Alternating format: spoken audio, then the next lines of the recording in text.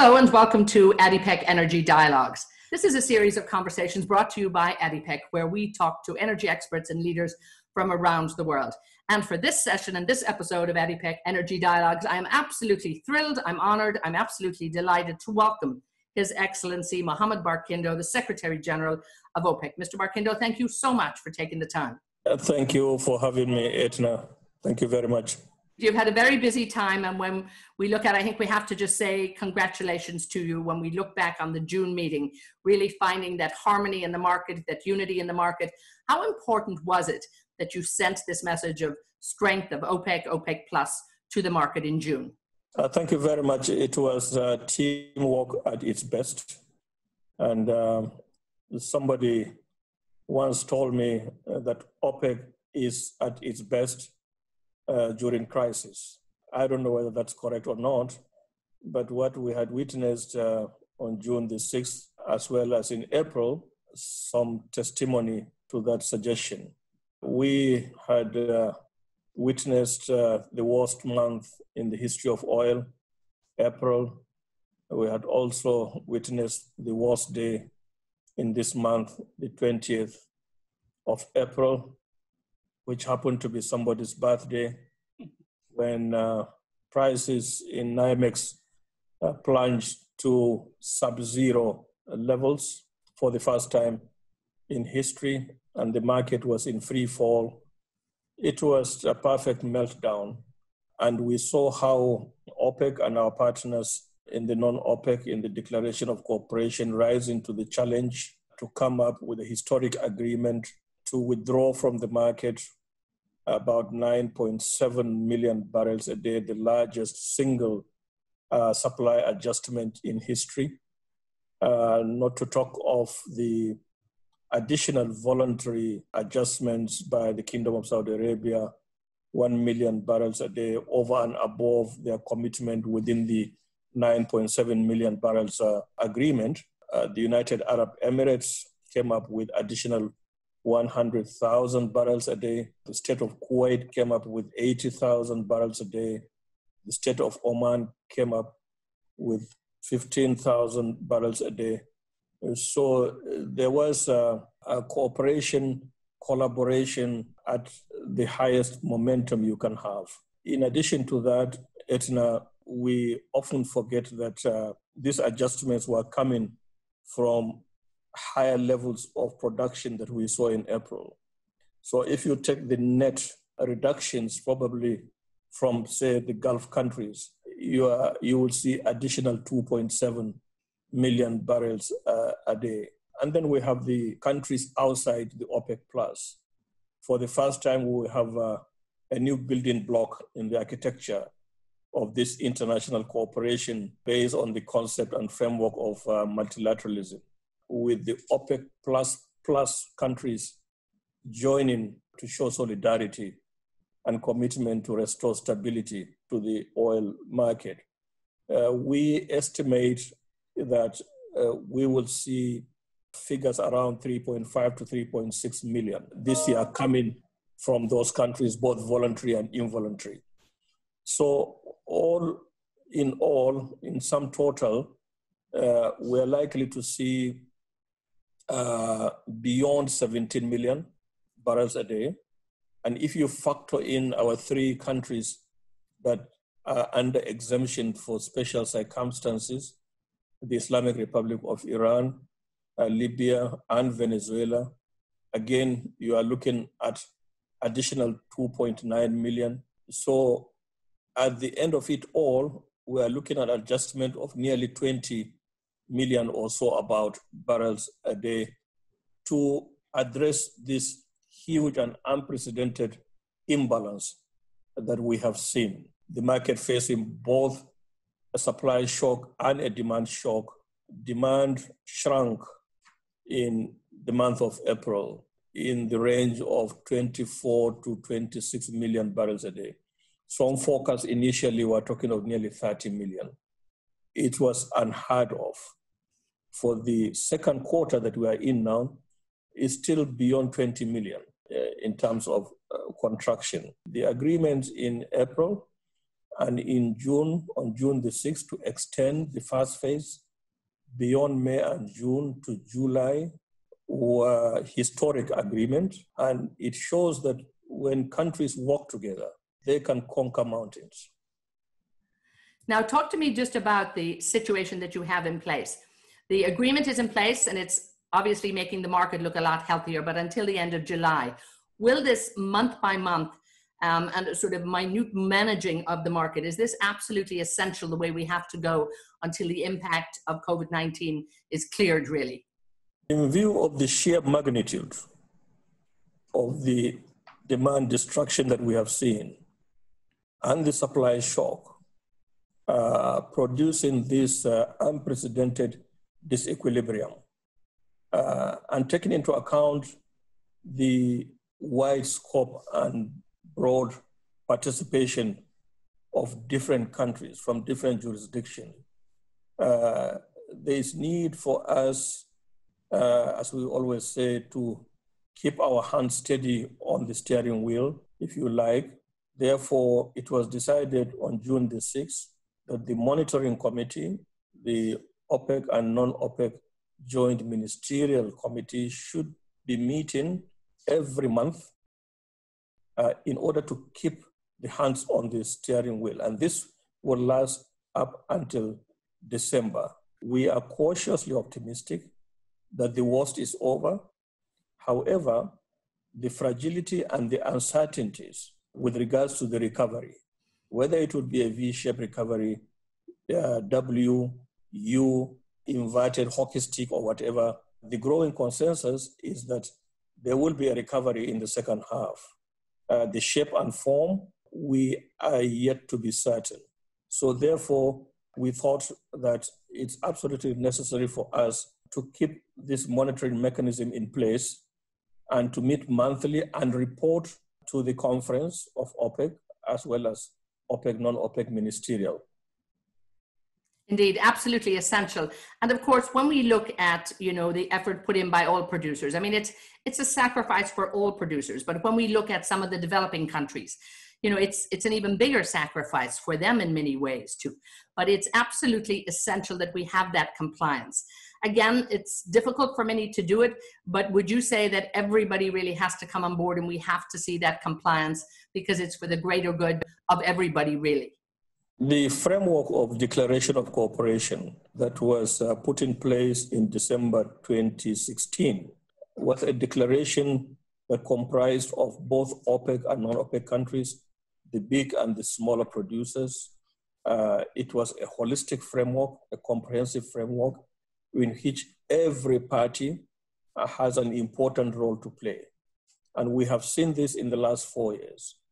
And in the historic agreements that we reached in April and reiterated or revalidated on June the 6th, this was also emphasized that every party to this agreement must strive to fully comply with their supply adjustments. And so far, so good. We are seeing countries in different regions across the globe doing everything possible within their jurisdictions to comply fully and timely. Now, of course, there's no real way of making sure and that we know when demand is going to come back. But when we look at, OPEC predictions and we look at independent predictions that are out there, when do you anticipate that strength to come back into the market and that demand? We're seeing countries and cities opening up. So there certainly is, and there has been over the last few months, a bit of an uptick in demand. But when do you think and when do you hope that we're going to see that strength back in the market? Well, the factors that were responsible for this record demand destruction were basically the global lockdown. At the peak of this unholy season, more than half of the population of this world was in one form of lockdown or another. It goes without saying, therefore, demand for energy, as well as the global economy, would be impacted, and that is what we saw. We have seen now projections of the global economy contracting from a range of 3% to about 6-8%, depending on which agency you are looking at, and the multiplier effect on the demand for energy as well as demand for oil. But as we begin to see countries reopening, for example, here in Europe, in the United States, and other parts of Asia, you will begin to see demand coming back. We remain optimistic, as cautious as possible, that the worst is over. This recovery will be in full swing in the second half of this year. We are also hopeful that there will be a vaccine for this virus.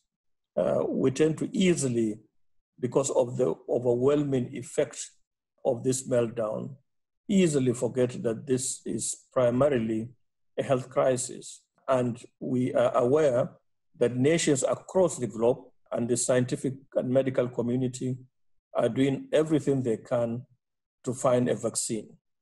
And we are confident that they will.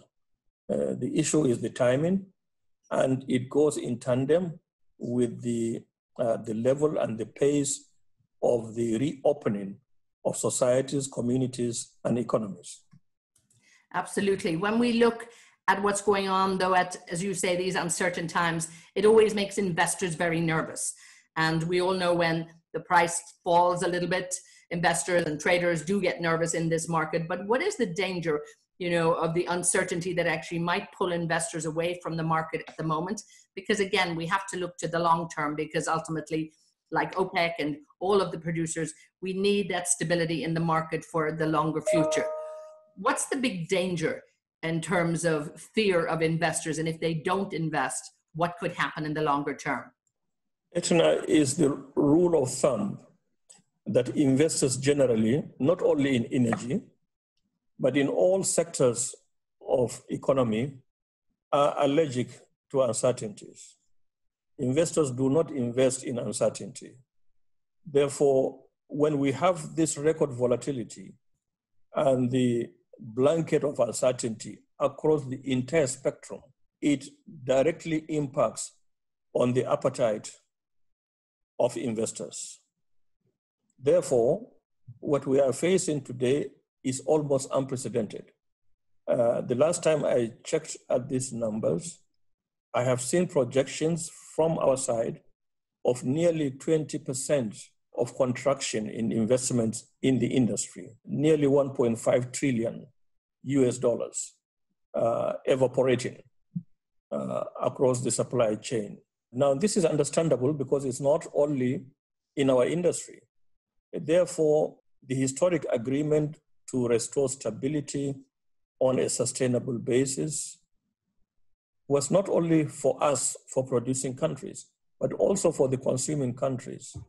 In the last 1 month or so, we had met with several major consuming countries in the world: the United States, the European Union here in Europe, China, India, and they all welcomed this historic agreement, and they saluted the courage of participating countries to take these unprecedented measures because of the unprecedented times, because they know that lack of investment in energy today will be sowing the seed for another energy crisis in the medium to long term, which will not be in the interest of the global economy. And also, of course, if I may, for now, just following on to what you're saying there is, you had, and it was in a tweet too from the Secretary of Energy in the US, admiring what you had done and supporting what you had done. This is a different turn for the Americans too, but again, very important that they're coming on board here. Yes, we had always been advocates for a comprehensive participation in the energy dialogue, especially during this energy transition. We had tried to break barriers, and we even broke bread with the American independents in order to reach out, to reach common understanding on the role of oil in the global energy transition. Now, for the first time, we have seen the US at the highest levels of government, not only supporting this agreement, but working for the successful implementation of the agreement. Now, this is a turning point in the history of oil. The global community welcomed this leadership in the White House, as well as in the Kremlin, in the royal court in the Kingdom of Saudi Arabia, and many other capitals around the world who came out in full support of our joint efforts with the non-OPEC participating countries. When we look at the transition of energy and we look at what's going to happen in the future and we look at demand for hydrocarbons and we look at demand for other forms of energy, and again, that energy transition is well underway, the environment still has to remain key, and it has to remain at, number one when we look at what people have to do. How important is that? And indeed, how will this stand off in terms of the impact of COVID-19? How will that affect the energy transition and the role of the environment? Environment still remains center stage in the energy transition. The central challenge of how to address carbon emissions using technology is still on the front burner. And this pandemic has further aggravated the agitations, if you like, and the need for the global community to rise in unison and address this issue.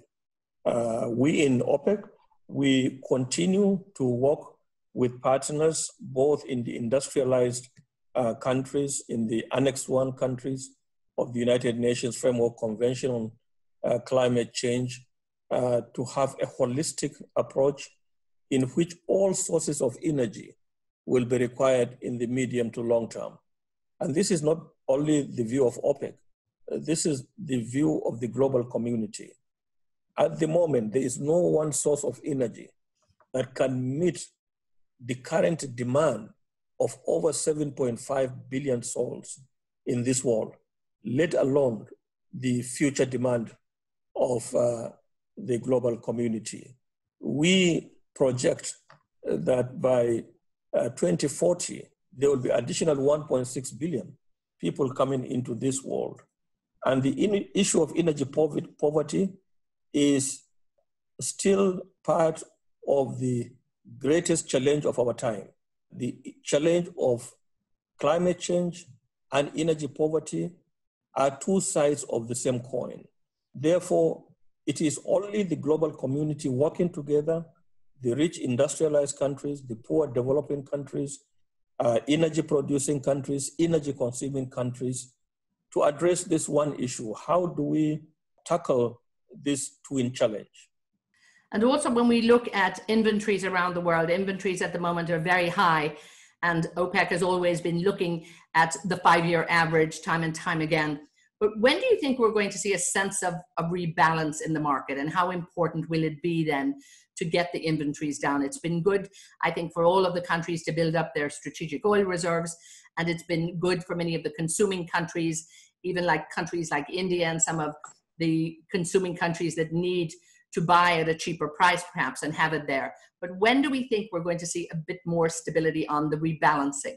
Without the historic decisions that we took in April and revalidated in June, on June the 6th, we projected that inventories, stocks around the world would have built up by about 1.3 billion barrels. And if you cast your mind back to the last downturn, 2014, 2016, we had reached a peak in the summer of 2016 of about 400 million barrels over and above the 5-year average, which took us nearly 4 years with the declaration of cooperation, with the high level of compliance by participating countries, to bring down the stock levels to around the 5-year average and restore balance of supply and demand. Now, thank God, we were proactive. We tried to stay ahead of the curve, and we took this decision, the largest ever, the longest ever, and this 1.3 billion will not materialize. However, according to our projections, at the current level of our implementation of the supply adjustments, together with countries outside the OPEC Plus, who are also playing their role, we estimate that in the second half of the year, demand will rebound and the stocks would begin to be withdrawn. We have already started seeing that. And hopefully, by the end of the year, we will begin to see some semblance of stability being restored. Then we would be in a position to move into the next phase of how to sustain that stability. And hence, the duration of 2 years for this agreement to April 2022. And indeed, sustaining that stability is all important. And of course, you have many ministers, great supporters that make sure that that's top of their agenda. And we hear these messages coming from His Excellency Al Mazroui here in the United Arab Emirates as well. Obviously, the UAE, a very key member of the OPEC family, but also your connectivity and your dialogue and your connection with them. You work very close and have been all along too. How important, is the UAE as an OPEC member, like all of the members, of course, in the family? And, what's your message to, the industry here in the UAE? The UAE, as you rightly described, is a key member of OPEC. It has been providing very proactive, very constructive engagements with us, both in OPEC and the OPEC Plus. The leadership in the Emirates have been providing leadership both at political as well as policy and technical levels, to which we very much appreciate. His Excellency Mohammad Al Mazroui, the Minister of Energy of the Emirates, has been one of the champions of this agreement. He has always been playing this leadership role throughout the last downturn and the restoration of stability through the declaration of cooperation, including during his tenure as president of the OPEC conference. And Suhail has continued to display this qualitative leadership role, especially during this crisis, to which OPEC is very much appreciative of. Now, talk to me about OPEC at 60. This is indeed a great year for OPEC. The organization has been growing in strength over the years, and here we are 60 years later. What do you think the legacy is at this point, if you look back? And you have, of course, been a very vital part of OPEC in your many roles in the commercial sector, working with an NOC, and indeed your roles at OPEC over the years too.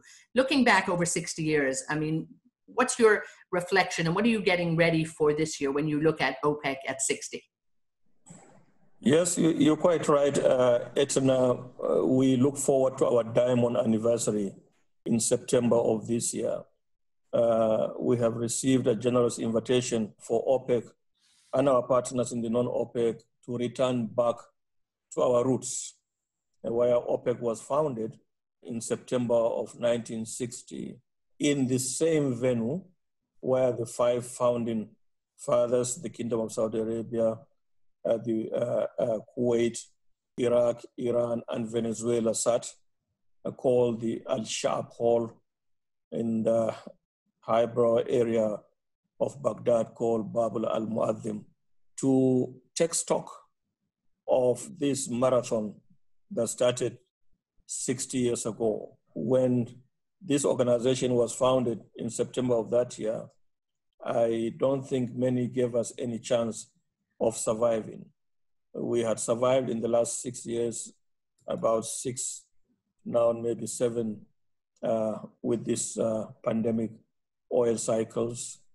And each time we managed to get our act together and navigate successfully through these cycles in the interest of both producers and consumers.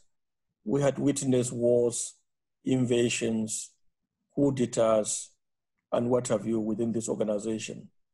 And yet, at every turn, the organization rose to the challenge, came out stronger, and more united.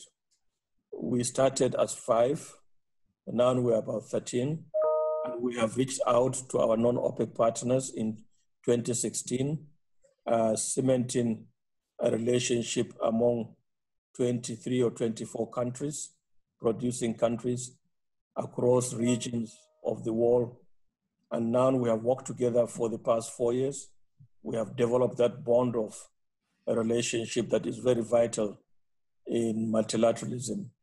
Therefore, this diamond anniversary in Baghdad will give us an opportunity, and indeed the world of oil, an opportunity to take stock of where we came from, how we survived all these cycles and all these challenges, and what do we expect to see this organization focusing on in the next 60 years. Now, I know you're a great believer in the power of communication. And I think when we look over the years, you've built tremendous dialogues, as you said, with the US, with the EU, I mean, really reaching out there. And you personally have, had those meetings, and you've talked to some of the independent players, and you've used your power of persuasion, all of that in place. Talk to me just a little bit about that power of communication, where you don't give up, even when the critics might say, this is not going to work, it's all falling apart, and yet you keep at it and you keep bringing people back to the table. And that dialogue and that communication is so important. Tell me just a little bit about that. Why is it so important? In today's world that has emerged almost as a global neighborhood, thanks to communication, thanks to IT, public communication is indispensable in the conduct of governance at state level, or corporate organizations, or multilateral agencies like OPEC. The ability of organizations and entities to communicate with their constituencies, with the global community, is absolutely essential in today's world. The ability to craft, articulate your messages and convey them efficiently and effectively to your target audience is an indispensable art of governance in today's world. Now, OPEC in the last 60 years had always been on the defensive as a cartel, as they fondly refer to us, as an organization that is involved in all sorts of unprintable names. Therefore, the world has changed, therefore we also have to change. We decided to change, to reach out, to articulate our messages, to reach out to our audiences, to break barriers. And the situation is turning in favor of global cooperation, global multilateralism. We are therefore on the wave, not against the wave. So when we started a couple of years ago, through the Declaration of Cooperation, we reached out not only to producers outside OPEC, but also to independents in the United States, to IOCs, to other national oil companies, and also to consuming countries. OPEC in the last few years has established energy dialogues with the European Union, a major consuming region of the world. We have an ongoing dialogue with China, the second biggest consuming country in the world. We also have thriving energy dialogue with India and also with the United States. we have developed and reached out to the independents who now understand that we all belong to the same boat. There may be independents in the Basin, in the Permian, but their actions or inactions affect consumers around the globe, as well as producers. They found out that we are not only on the same boat, but on the same page on most of these issues. And therefore, there was no need to maintain any barrier between us. And I can pleasantly report to you that the situation has changed. And we all appreciate the cooperation of all stakeholders to rise to this challenge. We're now looking forward beyond this pandemic, what type of architecture will emerge in order to continue to produce, to provide leadership in our industry. And indeed, long may it continue. I think everybody is wishing you well and hoping that you carry on as you have, because I think we're seeing the results of that, and we're seeing the results of that tenacity and really making sure that that dialogue is strong and that dialogue continues.